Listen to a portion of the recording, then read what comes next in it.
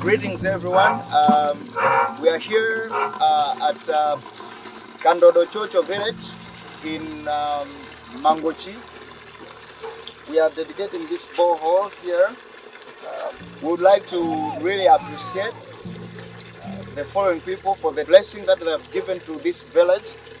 Mark and Perry Dahlin, Mark and Lan Verge, Barry and Samantha Nugget, Abby and Jeremy Barderas, Kurt and Irma Dahlin, and we also have St. Monica High School water polo alumni, Catalina Channel Swim 2019. We'd like to say a very big thank you from here at Kandodo Village for a beautiful, beautiful gift that you have given to this village. By the way, we explained how you raised the funds for this borehole. We told them that you had to swim and swim a long, long distance. And actually, we're pointing over the mountain and it's over beyond the mountain, 10 times over that. And the people were amazed that you did that. They couldn't believe it. But yeah, you did it, and these people here are very, very, very happy. There are 173 families that are using this water well. Before this water well came, they were getting water from a swamp. So we are here. The people of the village took us to the swamp where they used to get their water. As you can see, the water looks murky.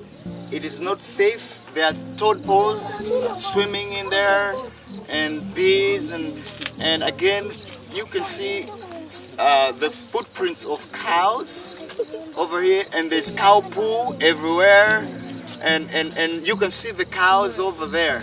So this water is not healthy for anybody to consume. That's why I was saying that the borehole that has come here is gonna save life. We are so thankful that now we don't have to come here to get this water anymore. Now we get water near our homes, so we are so thankful for this. But with the coming of this water well, we are hearing good stories. Because before people had diarrhea, but now the families are healthy and their families are in good order. There is no chaos in the family. Kids can go to school at a good time. So it is for this reason, for this gift, we want to say a big, big thank you. Thank you.